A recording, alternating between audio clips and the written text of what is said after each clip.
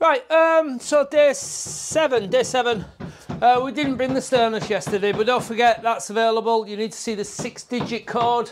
And then I will give you details how to send me that code. There's been, so far that I know, don't tell everybody you've seen it, but I know definitely 2 people have seen it. Just pause it there, David. I'm going to try and give you a little bit more than we did yesterday. Right, so basically, I'm putting a window in this wall. The window is 1200 by 1000, so it is 1200 wide and it's 1000 high. Now, what we want is a little bit of wiggle room so that we can get it in nice. And I know the customer wants it in this location, off that stud there, which will go to there. So we will need to take that one out, that one out, that one out, putting the timber across there to support the window, and we're going to put in a double one above the window as well. The reason why we didn't do it at the time is because the customer didn't know where he wanted it at the time. Until it's built, they often want to come in and then say, right, I'm going to have a desk there, I'll have my window here, or vice versa. So that's what we're going to do. Right, so I know my window, we're coming off this leg here, yeah? So I know my window is 1000 high. Yep. I also want 38 and 38, which is 76, yeah? 76 mil, which will give me top timber, bottom timber, and I also want 10 mil gap. So that there is the bottom line that I'm going to cut out. That's where I want to be, basically. So I'm going to level that in a minute, but first what I'm going to do before I do that is get a new bit in here, but we haven't got one. What bit? A torque bit there. Right, so what I'm going to do first is get a timber across this bottom, just to support these other timbers when I knock them out.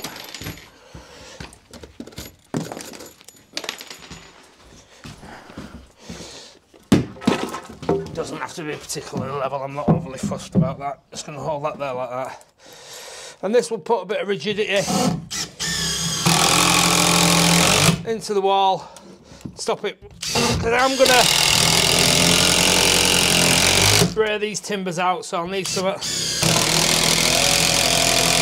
like that to keep them nice and steady.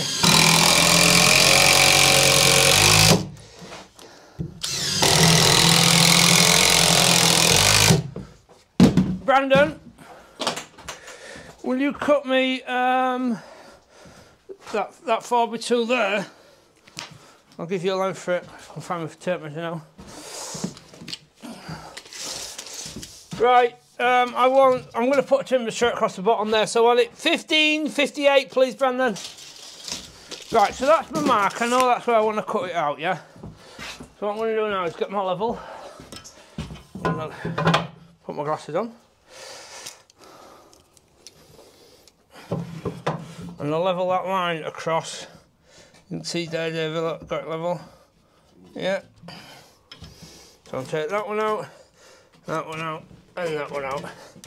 Yeah, that's what I'm taking out. Get my square and square them lines round.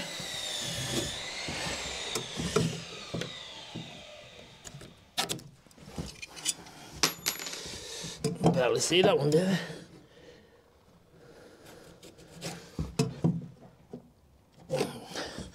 So what I probably shouldn't have done is get them to slate batten the outside yesterday, which I did do, but we'll talk about slate battens as well. Brandon, do you want to cut the metal for the back wall? You know, the resilient bars? Yeah. Get them to length, but don't fix them, yeah?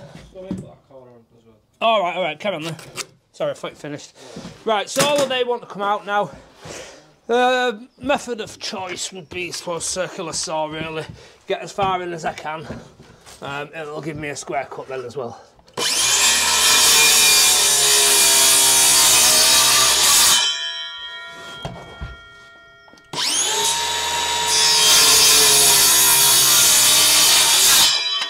It doesn't matter if it's not perfect.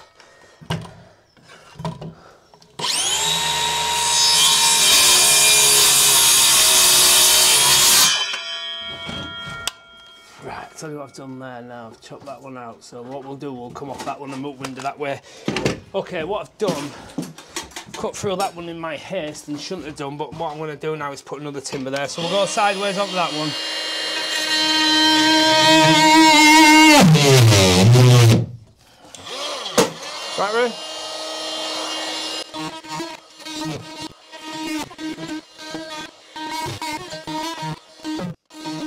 Brandon's just... No, it's full, mate.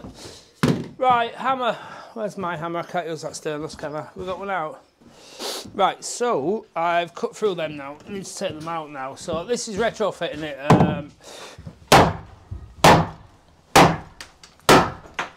There is no other option but to bray them out.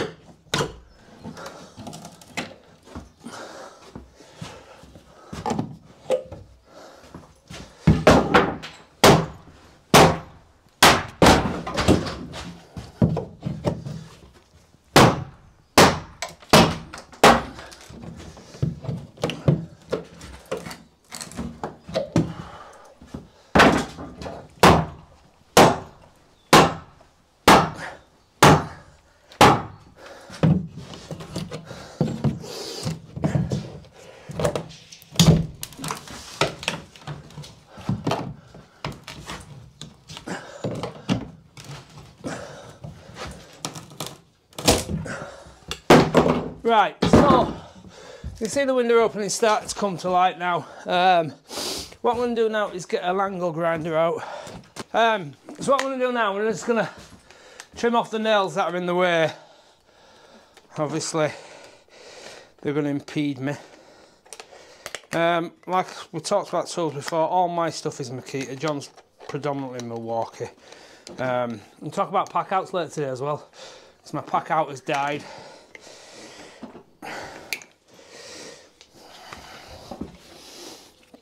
So what I want to do now is cut the nails out of here, get rid of them.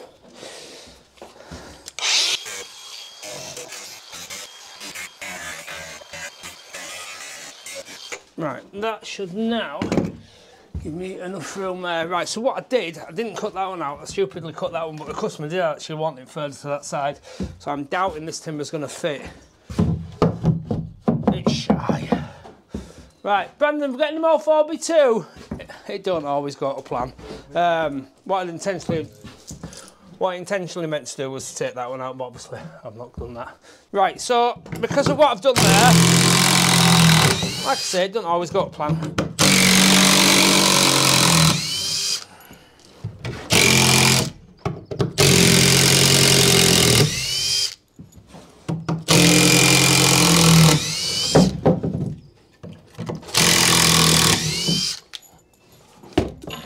Brandon, you cut that one, mate.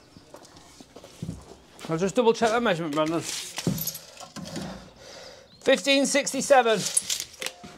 So it's slightly out. So what he's going to do, he's going to cut that there. I'll use that one for the head because that'll be fine.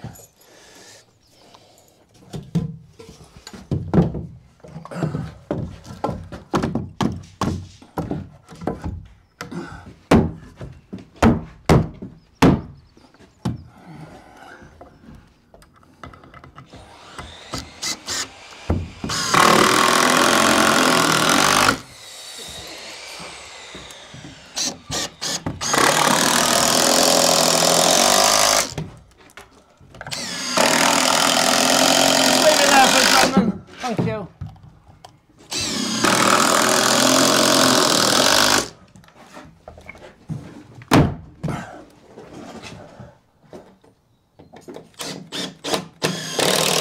Right, you can see it's sticking over a little bit there. A little twist in the timber for whatever reason.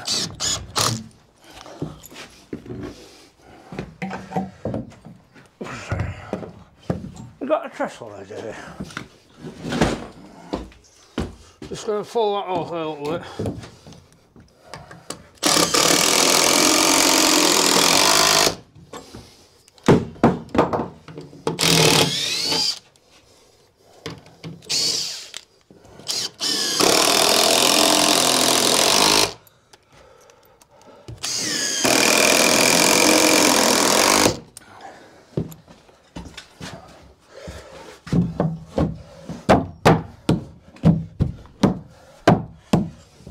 And I know because I levelled that line there and it's sat on them, so I'm not going to go down the road of levelling that, because I know it will be certainly near enough for me to get a level window on it. Because of course when I fit the window I'll level the window anyway.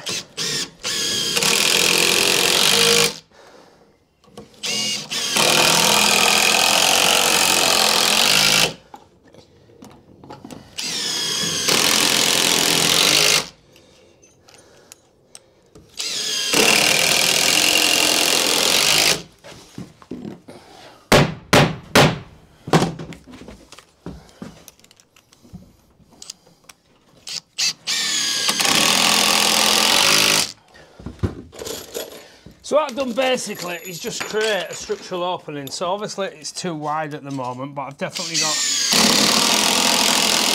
my height is good. Now I know the customer did actually, I'll tell you where he wanted the window exactly. Right, David, let's see if we can pull that one across as well.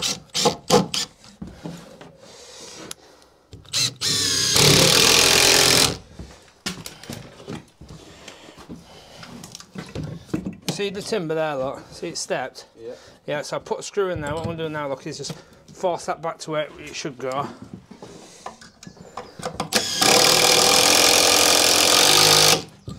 Let go of that now, and see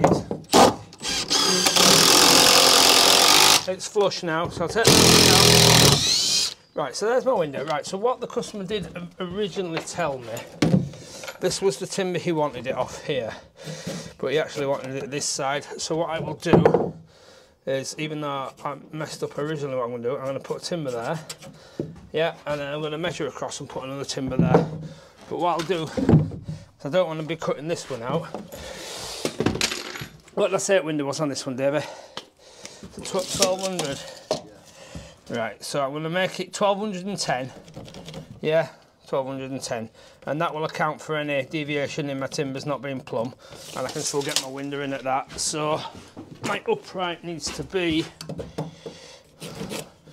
there.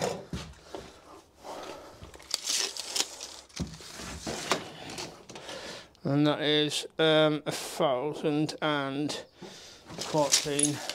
Now I should be able to use one of these.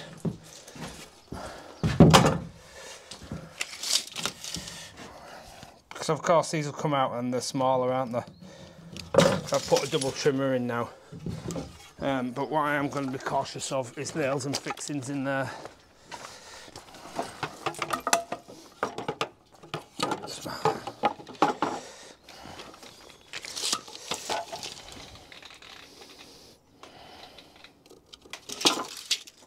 You can see the nails that are fixed to the OSB. Get rid of that.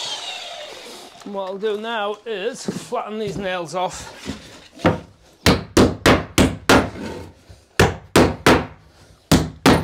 And they will go OSB side.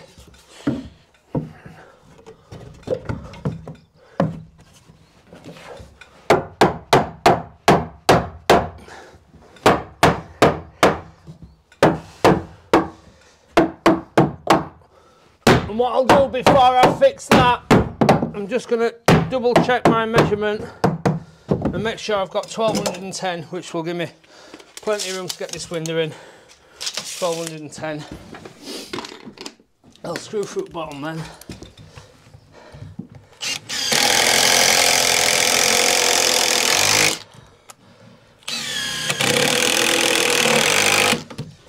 And then all that remains to do then is to plumb this leg up. So we want it somewhere near.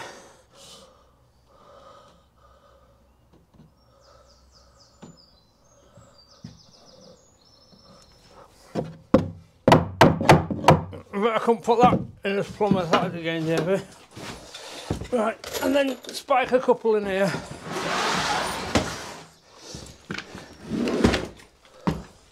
What I'm going to do to stop that kicking over, because what will happen is when I put a screw in there, it'll want to pull that timber that way.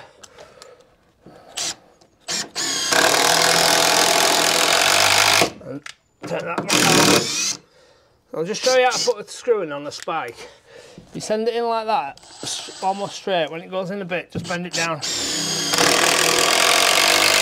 And there you go, that's your opening then.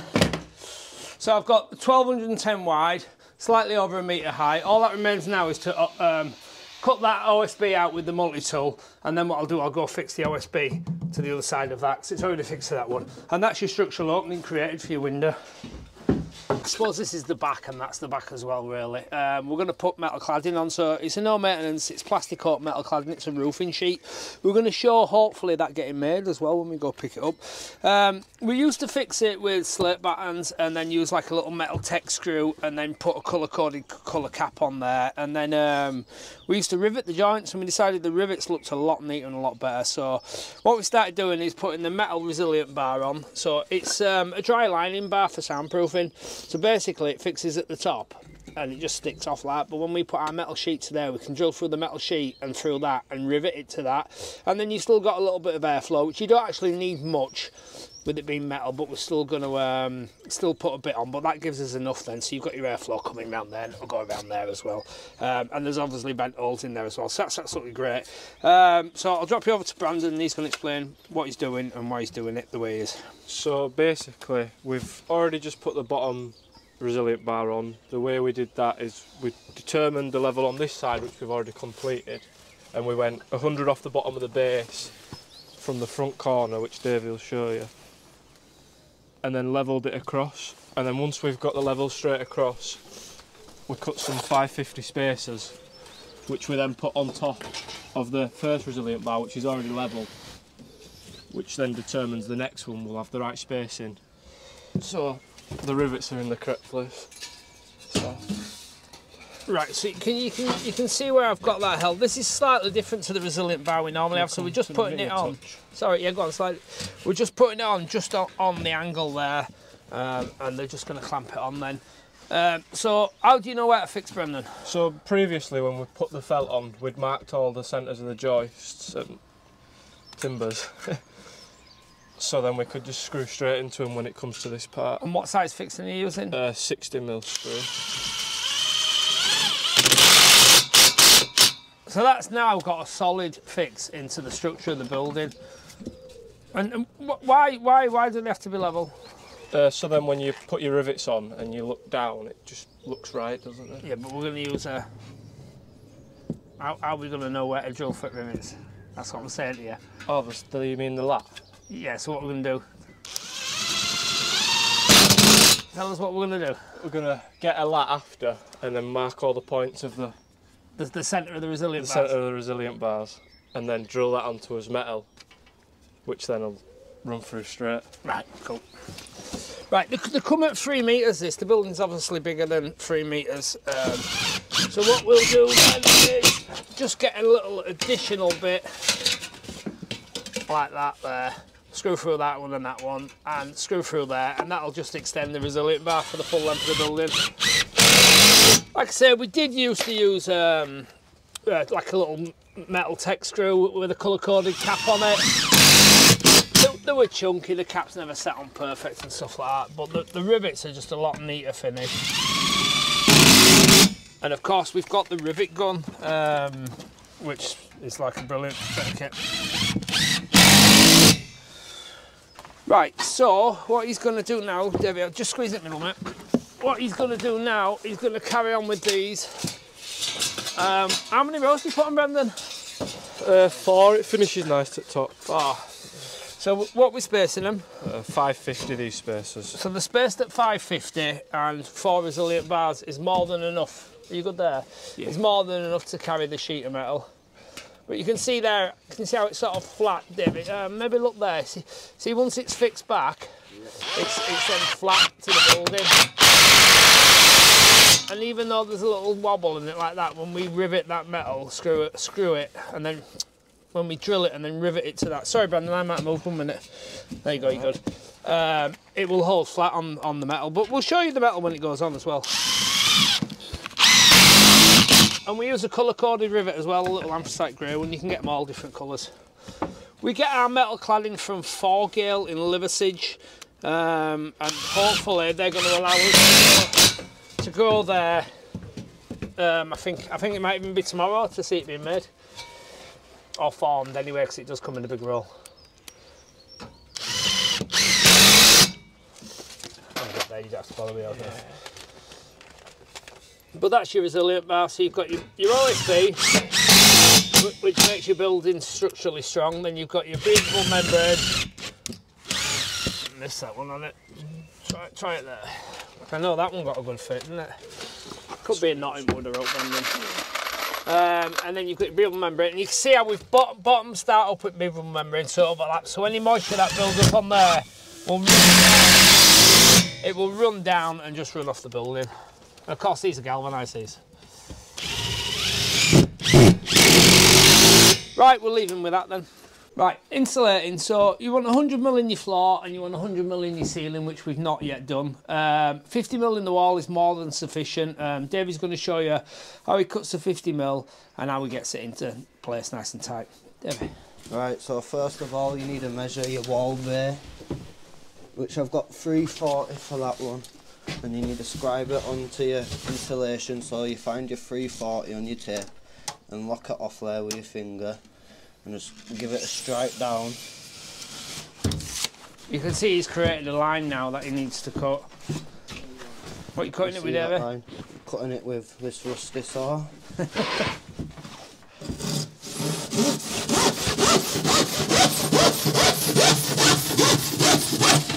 I don't mind cutting the 50, but the 100, that's different. It's probably the worst job, isn't it, doing the insulation? Right, so you want it nice and tight, back to OSB. If it don't go in straight away, you just get your hammer and block. Give it a little tap.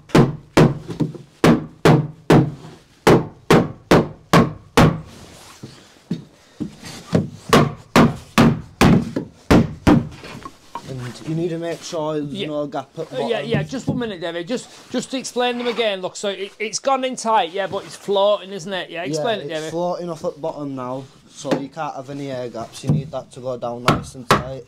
And then just give it one more tap to the back. You can see what a nice tight fit he's got on that first bit of insulation. But we put rows of noggins in, so you need another 450 high piece of insulation, which is going to be 338. The reason why he's measured it twice is because when we built these walls, so we fixed at the bottom, fixed at the top, and then we've pinned them to the OSB, and but let's say there's a little bit of a belly in it, so you might have a wider space there, so that's why he measured the bottom one, and then he measured the top one as well. So I'll cut my second piece now.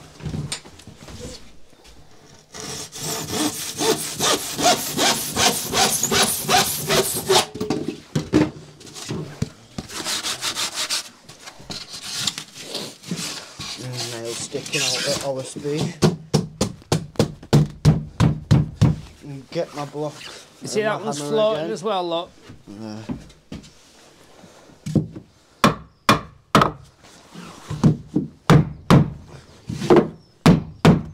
So that is now nice and tight, there's no gaps in between the insulation and the OSB. And then that's it for your insulation. You'd have your noggin there, which would go tight down to that, giving you a level line all across the wall. Right, lovely. So what we're going to talk about noggin shortly once we've got the rest of this wall insulated. So what we do, we insulate the full bottom perimeter of the building, and then we'll go through it with the noggins. Your stud height should give you enough offcut for your noggin to go across, but like I say, we don't set ours out dead mill perfect. So what we will do, we'll literally, I'll just shout a measurement, somebody will cut it, throw it through, I'll nail it, cut it, throw it through, nail it, and we'll nail them all, but we will show you them going in as well. Obviously this window height is slightly higher than that insulation, but then rows of noggins will go like that, and that strength is still transferred through there. Yeah. Right, noggins. Noggins basically are the pieces of timber that go in between the studs to brace it all. There's two different types of ways of doing it. You can do them staggered like that, or you can do them in a straight line like that over there, which I'm going to do now. There's not much in it really. We've had a little Google of it, and basically what they're saying is that if you put them in a straight line, it's to carry your plasterboards. But what I don't get, and I'm sure somebody will tell me as well, because I'm not a dry liner or anything like that, why people plasterboard sideways rather than not vertical. Because in my mind, you're more likely to get a long horizontal crack in your plasterboard then. But maybe somebody can correct me on that. Like I say, I'm not a plasterboard person. So the quickest way we found of doing these is cut the 450 cavity bats. Let me just grab a cavity bat. So this is a cavity bat. A cavity bat is a piece of insulation that is designed to go in between breeze block and brickwork when you're building in a house. It's 450 wide, 1200 long. We use them. They are slightly more expensive than the full sheets, but we use them for ease of use really, a lot easier to cut and a lot easier to handle. So what we'll do, we'll cut them at 450 high, so there'll be a piece there and a piece there as David demonstrated before, and then that lets us put our noggins in all the way along. And I'm going to show you how easy it is then to get these noggins in if I can find my tape measure. Brandon, 3, 6, 7 please. So the way we normally do it is somebody will be on the chop saw. Again, the stud, the offcut of the stud will give you your noggin length, your offcut rather, not your length, you'll have to determine your length.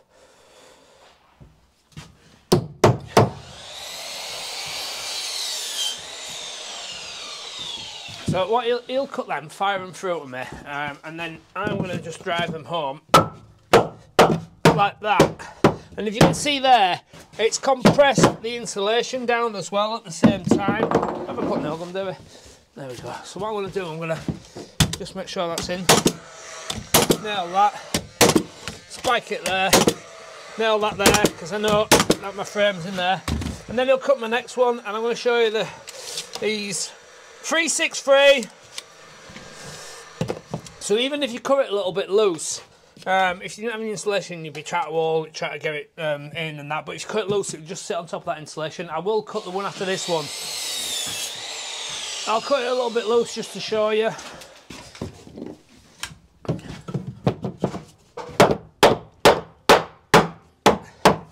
Right, you can see there, look, it's in, it's compressed. I'm going to spike it through like that. You can use screws if you want. Right, I'll cut this one fractionally loose and I'll show you. 3, 5, 6, Brandon.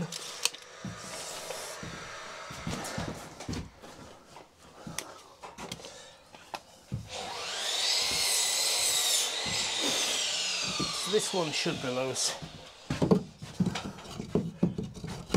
Yeah, you see it's loose like that. So if the insulation wasn't there, it would be just obviously dropping down. So it just makes life a little bit easier.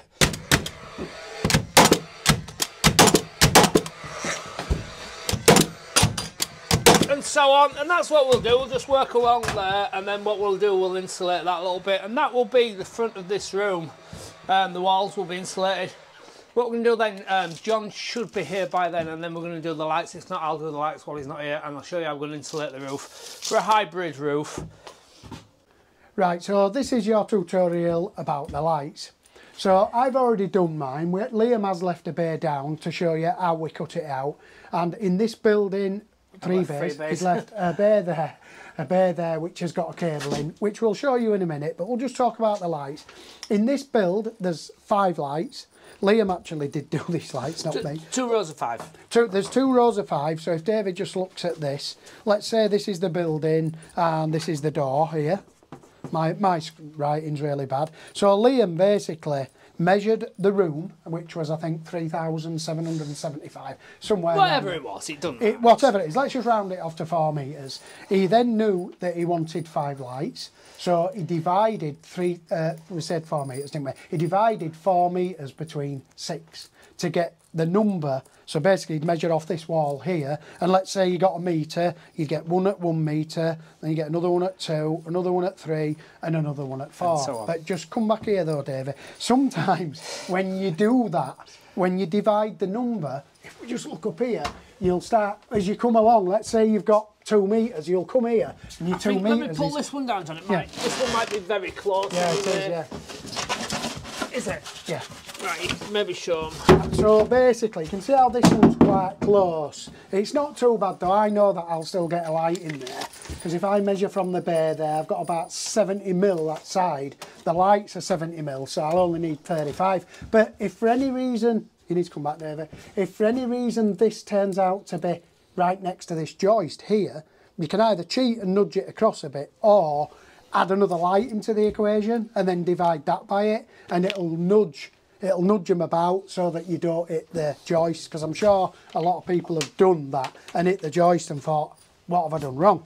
So that's that part of it. So if you come back here now, David, we'll talk about the wiring. So on this job, we've got the roof joist, they're going this way. The light switch is here, I'll just put here. So I started my first light, which if David shows you, is there. There's also a cable this is the first light there running across the rest. This here is coming from the light switch, which is round here, which I will show you on the video when I wire it up how to use it. So that will send power to this cable here, and all this is one cable after that. It's just one cable to the end. So if you come here now, David. So I'll just draw that again. We've got our power cable going to the first light, which is there. One more time. I've gone down here. Look, David, can you see it? Yeah. Down here, like this. Not cutting the cable at all. Down here, down here. I mean, I don't know if I've drawn enough lights. To this light here, which is this one. This is the end. Obviously, there's only one cable now because it's the end of the radial. Let me think if I missed out. It's a daisy chain radial. It's yeah, a radial's just a daisy chain, like in a circle, everybody holding hands. But of course, you do have at the end of the circle. What kind of analogy is that? There, we grab. You grab Davey, and we link. But of course, the last person is solo and doesn't grab anybody unless you're going back to the board, which would be a loop. But there you go. So I mean, basically, it's very easy to do, and the same technique is used on the sockets, very similar. We come from the board, we start off, and it's just a daisy chain till the last socket. And that's it. Right, Liam's now, I think, going to show you. I'm just going to explain the wiring up. Just stand behind me, David, so you're right over my head, right? So there's your consumer unit, yeah? There's light. So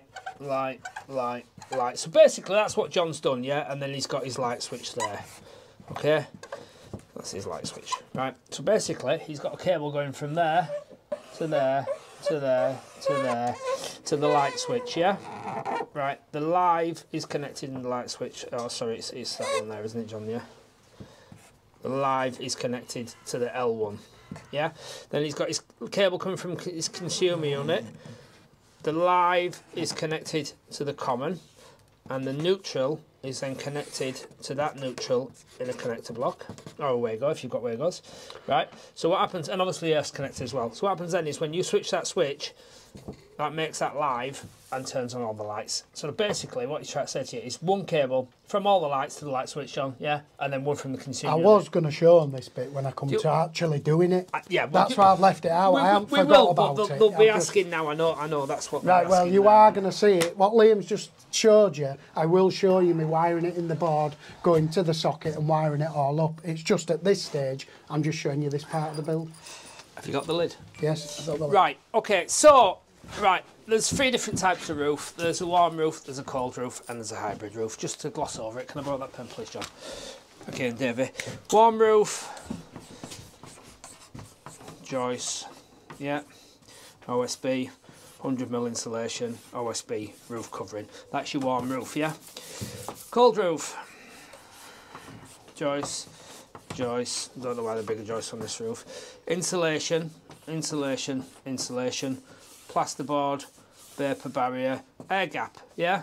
So that allows the roof to breathe, yeah? Or there's the roof we do, which is the hybrid roof. There's your OSB. There's your roof joist. And there's your 100mm insulation pushed up tight to the bottom side of the OSB and your rubber membrane on top there. Right. I know I get loads and loads of crap about this and loads of people saying it does work. Some people say it does work. The truth of the matter is it does work. It's low occupancy, these rooms. It's not a busy house with a bathroom, 5 or 6 people sleeping and living in it, kitchen, kettles boiling, cookers and all that. It's not that kind of environment, yeah. It's low occupancy. We've been back to some, John, haven't we?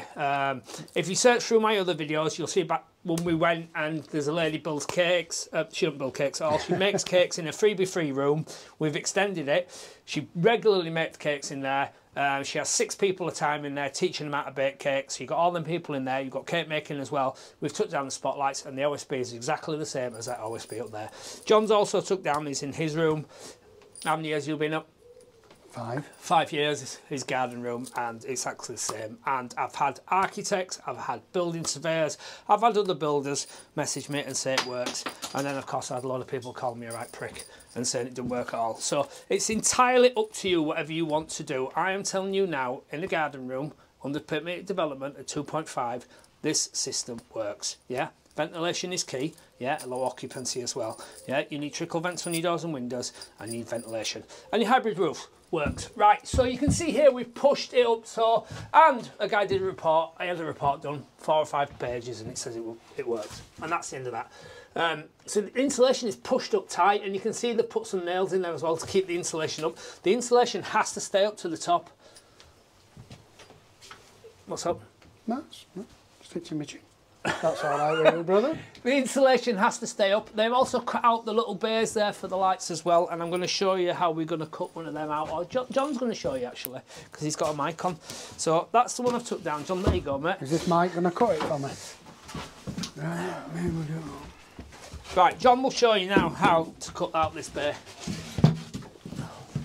I'm actually going to come right underneath it.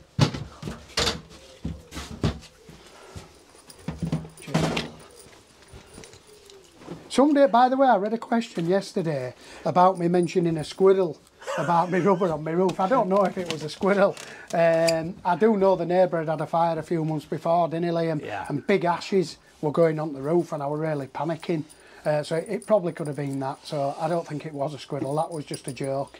But I decided to put grass on it anyway, just to protect it in case that ever happened again. Going back to that point, I once built one and I had a burn bin next to it, and it was snowing, and I threw the used bottles of gas into it and they exploded and massive embers landed on the roof. But by the time I got up there to kick them off, they'd caused no damage. So I don't know fireworks and stuff like that. I know people are worried about it, but they'll be fine as well. Right, go on. Right, okay. So when Liam did this today, he measured, I don't know what he measured from here, let's see, 700. So he measured 700 from this point. Turn round, Davey. 700 from the false wall there, and then he's pinged a string line. So if you take a look here, we've got a mark on each one of these joists. So if you come here now, David, you can see this cross here, that's in line with this. So I now know that this is the centre of my light. So if I measure from this noggin, I'm going to measure the length of the kingspan first, and I'm going to cut the length, and it's saying it's 1135. So I'll do that first, get the length right. Well, he's probably going to cut it at 1100 because 1135 is tight. No, but I'm going to do it a little bit less. And we'll it's all the way at the back, yeah. Somebody's already got it. Right, okay. So some young man has done the job for me. Jen's cut it for you, Jen's cut it for me ages ago. So basically you measure the length first. And what I like to do is... Did you see him looking at the tape? I know, I'm thinking, where's 1200? He's here. Go on, sorry, John, sorry. So somebody's caught me out there, they've already cut it. I thought it were my shades, but obviously not. So Jenny's obviously already cut the length. And I like to have this as I'm going to place it into the bay, so you can't cut the hole in the wrong side. So I'm now going to measure from the noggin. Now, Davey, you don't have to really see. It's about 268 mil to the centre. Now, Liam doesn't do his like this. What I'm going to do is I'm going to get 268 mil there, and I'm going to scratch a line all the way down, so I know that I've got a mark there. I'm now going to measure from here to the centre of the light, and it's about 75 mil. So I'll come, again, knowing that it's going to go straight in like that. I'll now come here, sit here, 75 mil. You ready, Davey? Now, you see that cross there? I know that that's the centre of my light. So now I'm going to do 100 mil this way, 100 mil this way, 100 mil that way. You should have 100 mil that way, but unfortunately, because the light's only 70 mil from the timber, I'm only going to have that much. So, let's move that way, Davey, a minute, please.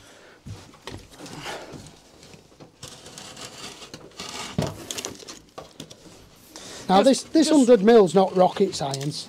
Just while he's marking that out, on, don't forget, if you go in the description, we are nominated for the most charitable business of the year, local garden rooms. If you could vote for us, I seen the thing on the YEP last night, Yorkshire Evening Post, and there's a guy in Bramhope, a newsagents, and he's somehow managed to get on that, so he's obviously getting votes, so we need to get more votes. We can't, yeah, we don't want to get beat for this. It'll be in the description. Have we still got that nice tool that you made? I have, John, yeah. Right, so in a minute Liam's going to show you. So if David looks now, you can see I've roughly done, these lines aren't square, they're just roughly so I know where 100 mil is. I'll try hold my saw and get it square when I cut it. Before you cut it out, Yeah. Shall I just cut your cable track? Yeah, man. Right. Do it. We So no that, tool. so Show that, me so no that tool. the cable goes tight up to the ceiling. You've got the cable. So that the insulation goes tight up to the ceiling. You obviously need a cut out for the cable. Now I purchased this, the Insulation Persuasion-O-Matic, is a patent on it. Yeah. It's sort of first in the country. I've been sent it to test it. Now, the downside to this is they've sent me a left-handed version. A right-handed rather, and everybody here apart from me is left-handed, so they can't operate it. Sure, how there neat you go. that is, David. Look So how neat that's that is. the Insulation Persuasion-O-Matic. Ronnie, if you're watching this, you need to get on this and make me one of them out of aluminium, please. There you go. Cheers, pal. No worries. Couldn't have done a better job with hand saw. So basically now I'm just going to chop that. Even though my line's cockeyed, I'm just going to start and roughly use this red line as a guide for me to chop.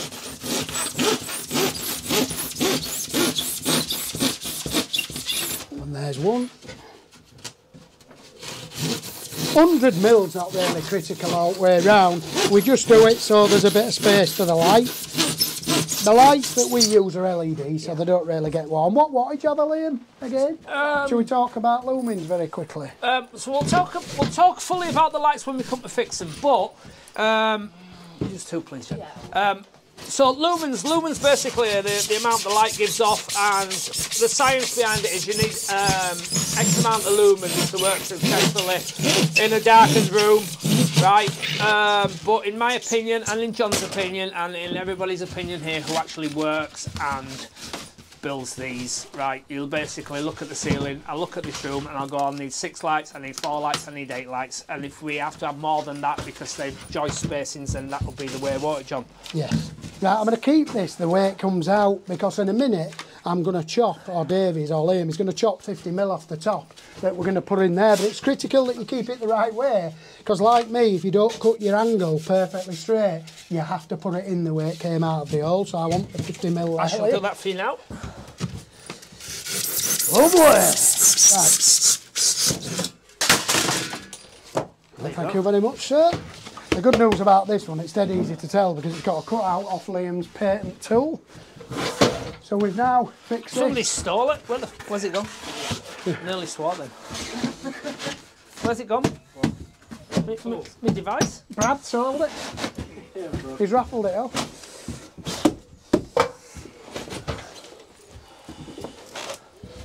Nice tight fit.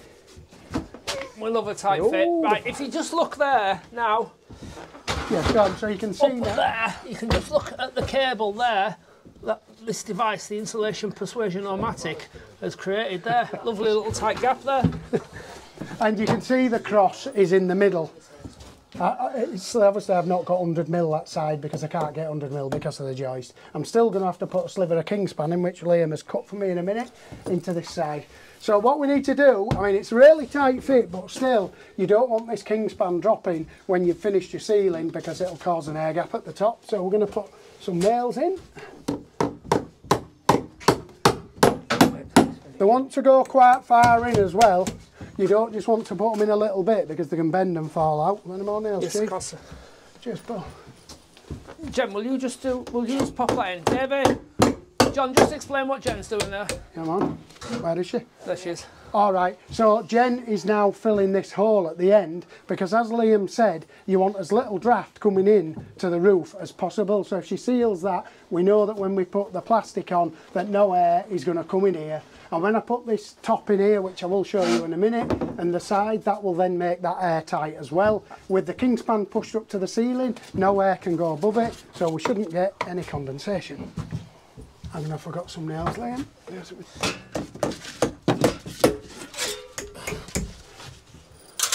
You can see Jen has successfully filled that hole. Little tip, while I put this up, I'm going to give it a little do that so it all doesn't end up in my eye. It's important that when you put this up as well, like I said, that the foil, as Liam just pointed out, the foil has to go to the ceiling and this side has to be facing down, which I'll show you in 2 seconds. So again, this is why it was important, putting it in the right way, because it'll nicely go in this hole now, nice and tight. Just give it a good firm push and you can see there, David, that we're looking good, but we still got a cold spot here, so we now need to put a little sliver Can you see, Davey? You can't see that. We now need to put a little sliver in here so that we make this a sealed spot and no air can get in. Right, what's this? Like that, and then Jen is going to go in and she's going to form any gaps that are visible there, especially where the cable comes through the hole. Can you get in there, Davey, and see the cable?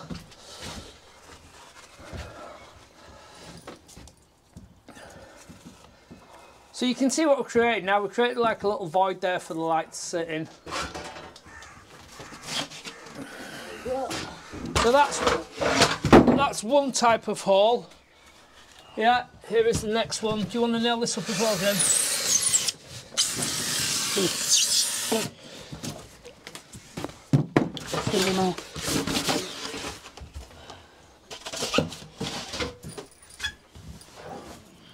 So that's the other one with the cable in. Push it right up. Yeah. And then we'll form the holes. And then of course you've just got one there with no cable in. So you've got three different types. You've got one with no cable, you've got one with cable, and you've got one with a light bay as well. And that is how you successfully insulate your hybrid roof. You'll go around and form it now. And then John, do you tuck your cables up before we yes, we do. Before we vapor barrier it? Yeah, I tend to put them in a coil round on top here. I'm not going to do it now because the foam's wet, but I put a little coil there so that when I drill my hole, which to be fair, I don't really punch through the plasterboard anyway, I don't hit the cable, there's a bit of gap between my saw and the cable, which right. I'll show you when we do it. Yeah, of course will, yeah. So that's your insulating. So we've got 50mm in the walls, we've got 100mm in the ceiling, and we've filled that with foam if there's any little gaps, because you're going to get gaps, you're not going to cut it perfect.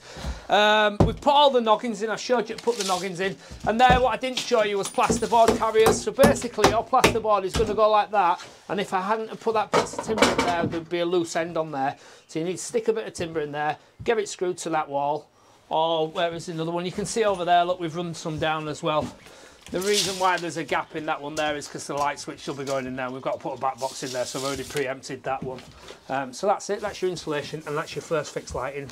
And then, so we didn't answer any questions yesterday, so we're going to do a few today.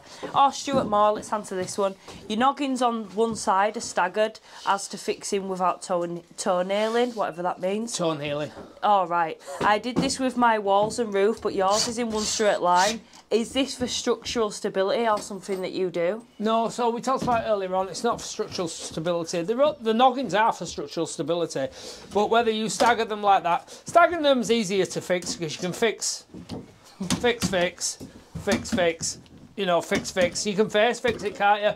But if you put them in like that, you've got to spike it. So let's say that one goes in there, and that one's already in, I've got to spike it through there, but then I can fix it through there, then I put that one in, spike it, fix it, and so on. There's absolutely nothing in it, but we talked about this morning that from what we googled is people tend to do it for plasterboard, and if they're going to plasterboard long ways rather than horizontally rather than vertically. I'll get my words out in a minute. Right, Colin S, are you not...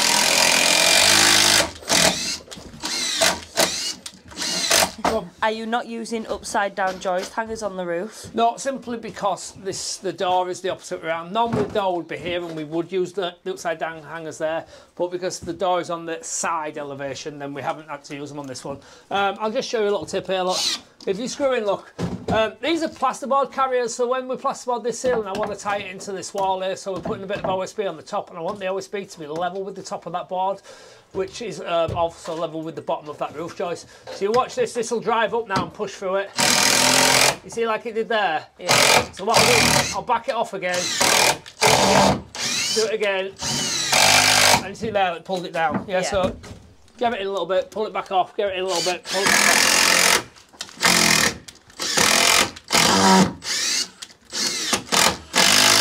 Yeah, pass my next one. Wonky2348. Have you considered crowdfunding to see if you can raise the money to start a new pod venture? If a majority of your subs contributed £1, which is a ridiculously small amount of change for all the knowledge we've shared over the past few years with your videos, then it would make it worthwhile venture. Okay, so let me talk about crowdfunding, the pod business, and what I'm going to do with that. All right, so crowdfunding, it's great. You know, it would be a great thing if everybody says, yeah, they'd give £1. John, you can fire away if you want. It'd be great if everybody said they will give £1, but as you know, what people say and what people do are two different things. I've got 80,000 subscribers. Is it 80,000 now? And 3. 80,300. If every single one of you voted for us, we would, without a shadow of doubt, I'd imagine we'd win it. But the truth of the matter is, people don't actually fulfil sometimes. So even if 50% of the subscribers, which would be 40,000, all chipped in £1, then that would get it up and going, but it would be so difficult to get them to that. So the second part of crowdfunding is, somebody mentioned it, what about if you had 50 people that donated well, not donated, but that gave £1,000 each, which would be the £50,000 required, yeah? So let's say you donated £1,000. I'm going to stop using the word donation because donation means you're getting it free. Let's say you invested £1,000 and let's say I gave you 1,250 back after the second year at a very push, but possibly at first. It would be more than your £1,000 would raise in the bank, I'd imagine. Crowdfunding tends to be, from what I've googled, but somewhere between 8 to 15% return. So 8 to 15% return on £1,000 is obviously 80 to £150, isn't it? But I'd say, like, I'll give you £250 back on your £1,000. If there's enough people, right? If there's 50 people out there that want to contribute to crowdfunding, and I'll set it up, £1,000 each. I'll give you a return back on it, and you'll have the knowledge that you've helped us go on to the next step. Plus, you'll get some money back on yours. So that's it. 50 people, £1,000 each. Yeah, and Sternus Hammer. There's a 6-digit code. Yeah, it's been shown a few times. I know full well that 2 people have definitely got it so far. I'm going to buy a burner phone number, and you can text message me the number. Do you want to do one more question before we crack on? What time is it? I'm not sure. Yeah, go on, you've got loads.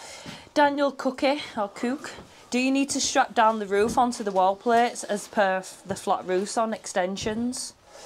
So, you've seen what I've done. I've spiked it down. I've triple spiked it both sides, and we've screwed it from the underside as well.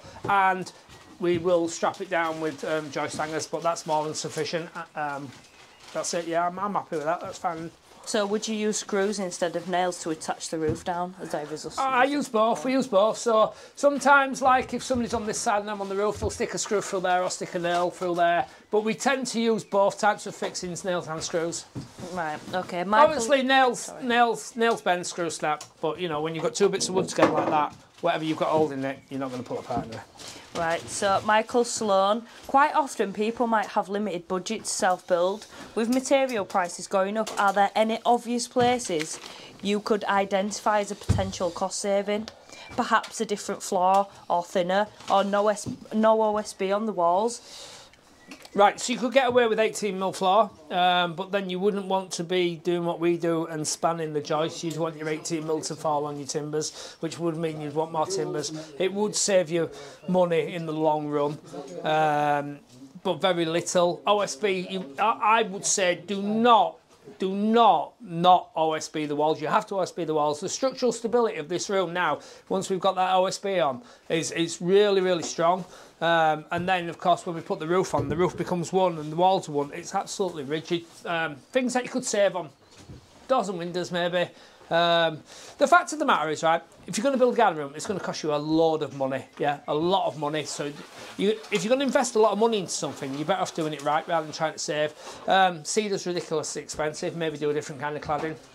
Right, so is there essential build steps that you suggest people do not change under any circumstances? The OSB, do not do away with OSB, and you want the OSB. I'd definitely put a steel or a flitch beam or at the minimum a double timber above a door bolted together.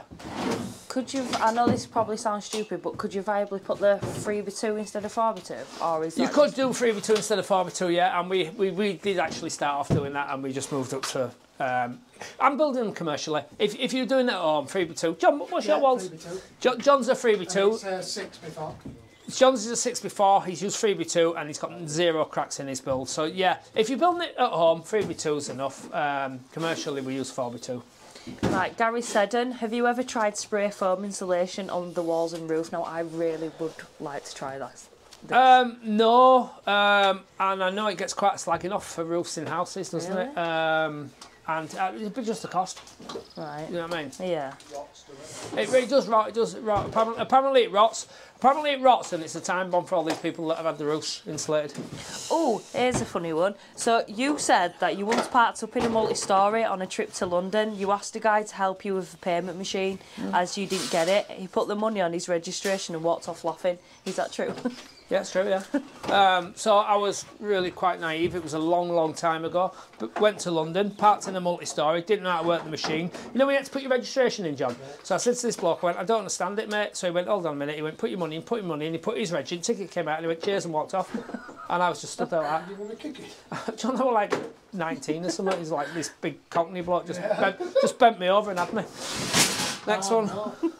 Dave Pangolin, is Postcrete suitable for odds? Right, Postcrete is not sufficiently strong enough, in my opinion. But John, I'm thinking what we might do, right? We might get 2 buckets. We might put one with Postcrete in it, one with the concrete mix in it. We'll let them go off. We'll let them cure for a couple of weeks. We'll pop them out, and we'll see how quickly we can smash one to pieces with a sledgehammer.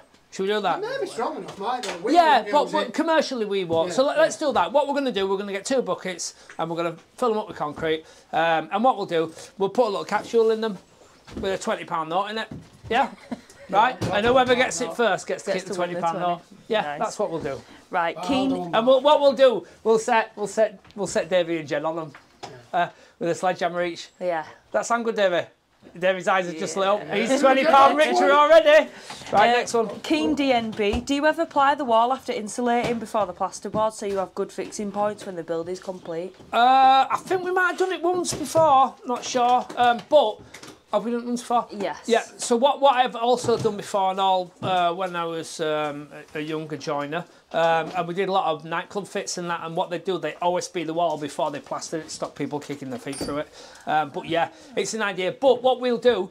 John's just been to ask customer now. There's no TV on here, but we would put pattresses. You see there, look, John's put a mattress in the wall. Yeah, that is for the consumer unit. That'll obviously get covered. Yeah, but that's a mattress in the wall. That's all you need really, mattresses wherever you need your stuff. Right, Tony Rhodes, do you ever use a flitch beam above a bifold opening? No, we have done previously, haven't we, John? Remember that lady that made us cakes in York all the time? Yeah, no, it would work. But like I say, everything we do is slightly over-engineered just because of the fact we're building them commercially. But a flitch beam would be good unless your door is top hung, and then you've got your weight on there pulling out. And the thing is with the flitch beam, on its side it's good, but you put it like that, you can pull it and bend it, because I've done that before. Right. Last question. Jason Longton, have you ever considered an annex build? He wants an 11 by 3.5 and would like us to do it. He would be happy for us to get involved and document the process. An annex build? Yeah, I would consider it. When my dad got poorly, what my intention was to do was to build an annex in my garden, because planning says that as long as it's portable and I'm going to build it on a metal frame so officially you could crane it, then I was going to build that, because I know there's plenty of companies that build them and they're in excess of £100,000 for an annex. Now, I know I could build an annex for 50 grand, let's say. What? So it's a garden room almost, for, you know, but it's like you've got everything in it. So you've got like your bathroom, like a lodge, when you go to a lodge, living room, kitchen, everything, you know. But a lot of people have them for like when their parents come and live with them, do you know, or they're disabled or they've got needs or whatever, so they'll come and live with them and build an annex in the garden. But there is a way around the planning for it. So that might be an option for lots of people. It depends where you are as well. But yeah, I'd like to build an annex someday. Right. So I think, do you want to... do them all now while everybody's getting everything together and cleaned up. Keith Widows, what happened to the green seaweed superfood? Liam. John, come here. Come here. Sea moss. That's sea moss. Right, you give your verdict on sea moss, John. Why are you not taking it anymore? Let's go down that road. One, because it's expensive. Really expensive. Because my mate got me onto the better stuff, reckoning it'd make me feel like Superman. I think it does do something, but I don't know if it were worth 35 quid a jar. What do you think? I think it does have benefits. You do. start to feel a little bit more looser, your joints aren't, but is it psychological, is it a placebo, I don't know, and it tastes like shit, doesn't it, John? It's horrible, isn't it? I've not tasted shit. I'd imagine it's like eating wallpaper paste. It's got that consistency on it. It's like I mean, it's got a lot of good stuff for you, hasn't it? You Oh, know, yeah. Vitamins and all that. John was bald before he started taking it. Didn't have hair in your head, did you? Oh, 79. Can I'm you only believe, 43. look, he's no grey hair. How old are you? 48. 48 and no grey hair. Lovely. Right, are you ready? What model number is your Makita impact gun you are using? Where's yours, John? Davey, let's have mine out. Let's have. Is it going back in van? No, it's a D1711. I don't know what mine is. Ronnie, if you're watching this, you might want to get on this, mate. Yeah. It's literally got the cutout and 2 blades. I won't lie, I seen it on TikTok and I thought it was amazing, but somehow we managed to drill through the blade, and I've never found a drill bit that could drill through the blade. But Ronnie, if you're watching, right, okay, let's talk about drills. Davey, will you also bring up the pack out, please, if you won't mind, and can I have my pack out in here as well, if you won't mind? Bring up the Milwaukee one as well, please. Right, my drill, where's right, my drill. Did I import this, John? Yeah, I think you did. I think I might have imported it. It's a DTD, a DT Delta Tango Delta 171. Oh, there was a guy I forgot. He was in the military and he did a mock-up of me doing a video. And they went Delta Tango Delta 171. But that's what that is. I think it was an import. It's got loads of speeds on it, but I only go full throttle. So I always have it on fast speed. Now, John. What? Same here, mate. Is yours as well? Yeah. Right, John's drill. Hold on, let me give you a mic.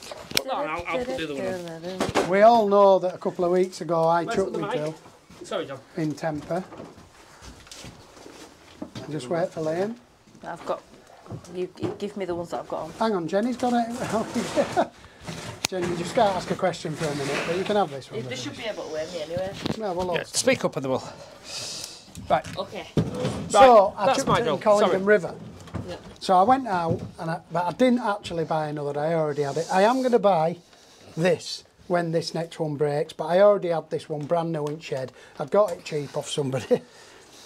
It's a Milwaukee. It's actually the self-same model. It is a M18 FID2 Gen 3 impact driver. It's fantastic, but when you squeeze the trigger to start fast, as Liam's talking about, it's probably just it just jumps off the screw.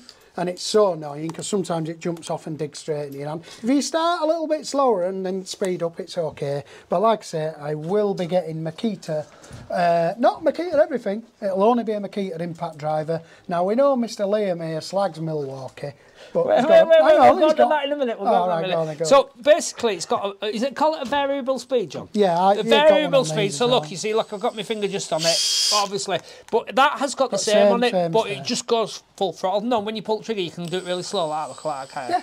All like that. Yeah. But it wants to go it's straight us, away, really. We're squeezing it too hard, I think. Well, it's not, because we've got the squeeze. We've got the squeeze. We've got the squeeze. Right, so, yeah, Makita is boss. Makita is best. John. Well, Liam always told me Makita's best. But if we just take a look here, I mean, he's going to show you it, but this is not mine. Mine's there and all over grass there. This is Mr. Liam Griffin's. So he's now got a Milwaukee pack out. He's got a Milwaukee rivet gun. He's got a Milwaukee nail gun. He's got a Milwaukee bandsaw. He's got something else Milwaukee and all, I just can't think. Speed square. For a man, yeah, he's got a Milwaukee speed square. And he's got some Milwaukee batteries. He did have a Milwaukee chop saw as well, but it went faulty, so he sent it back and we got his money back. So I'll put you over to Liam. Quad as well. There is a Milwaukee quad, yeah. It's called a whiskey buggy or something. It's a whiskey cart. It's £4 It's amazing. The point is, sorry, you need to tell them why Milwaukee's so bad, but you own 50%. Right, all right. So Milwaukee is good, right? But I'm going to show you this, right? Well, no. Right, so I bought this pack out maybe 18 months ago, maybe, right? This handle here used to come up and down, but then it started pulling out, didn't it, Davey? Yeah, so what I've had to do is put some tech screws in it to screw it, and I don't know if you noticed, but you can't really push it forward anymore because the wheels are starting to come off it as well. Can you see them splaying out? Yeah, and also one of them clips doesn't work, so the top box doesn't go on. So 18 months later, and it's no good anymore. It's ready for the bin. Now, John bought the more expensive one. How much was that one, John?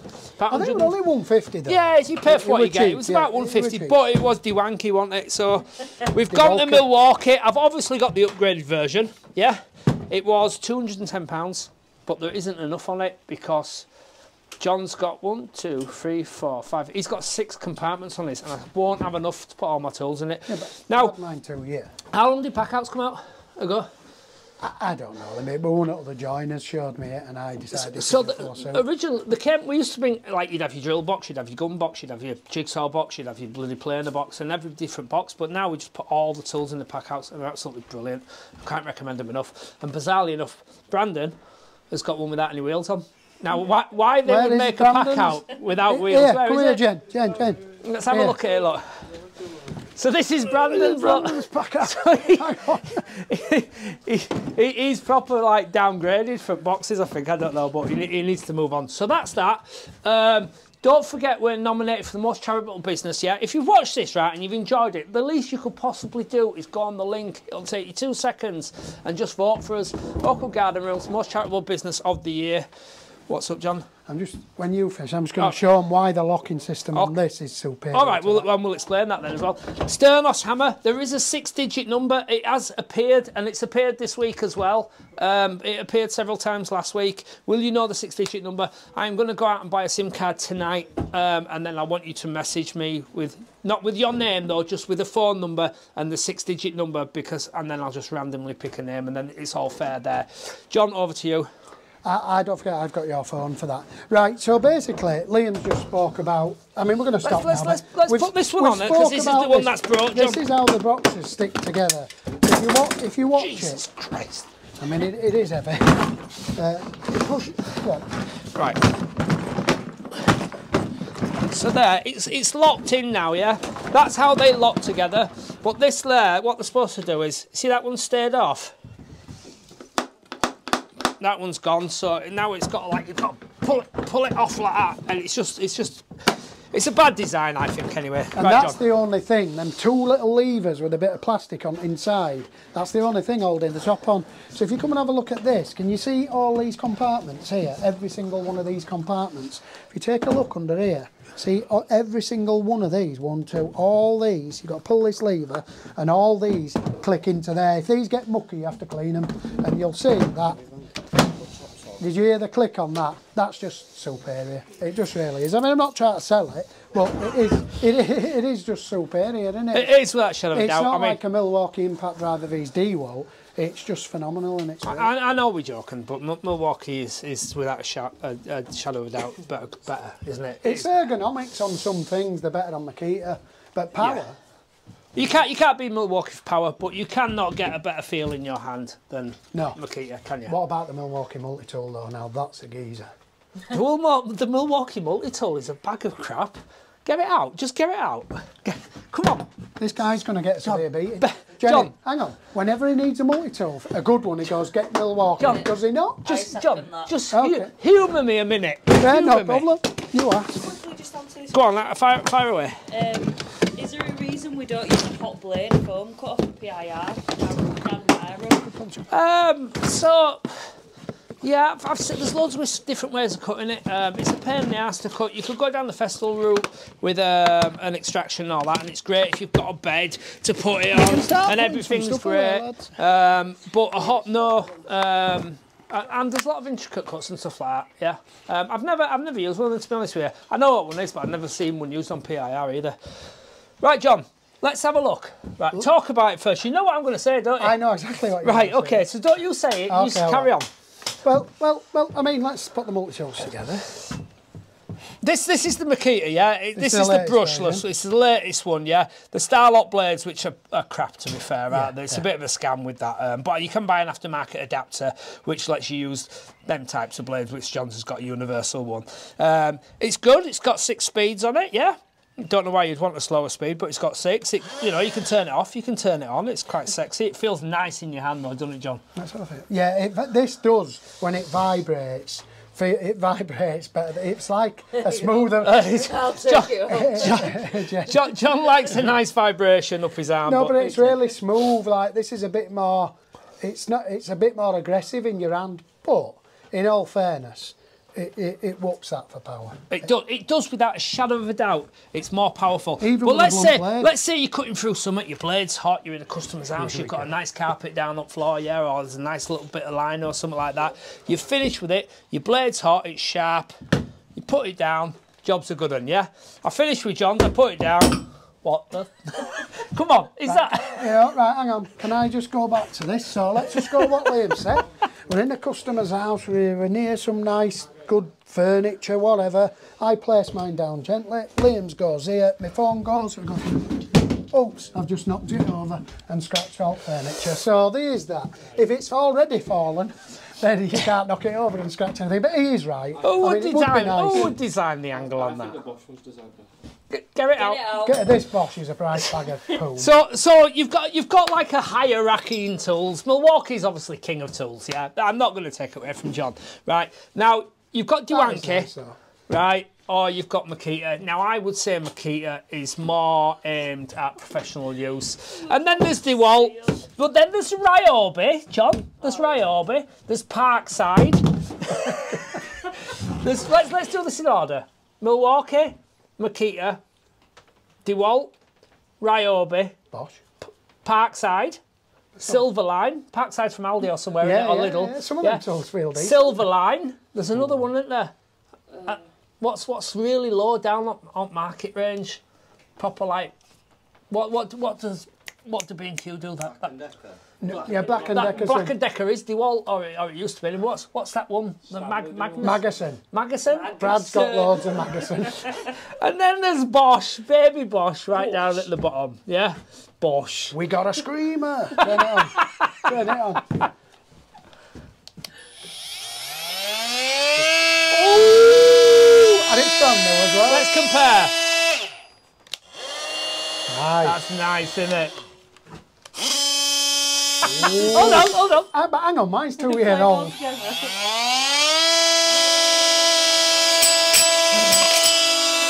So there you go. That's our review of the multi-tools. Milwaukee is best, isn't it? Yeah. Right. So that's it. Don't forget. If you want the hammer, we need the 6-digit code. If you want to vote for us, I would more than appreciate that. Full team would do, because we're going to have a night out as well. And if you're going to buy a build pack, there's 13 different sizes. Everything is included that you will need to buy, full description list, full materials list, and everything, and you will be supporting us. And don't forget, if you've got £1,000 spare and there's 50 of you want to get together, then we'll go down that road. Thank you, and don't forget to hit subscribe. See you tomorrow.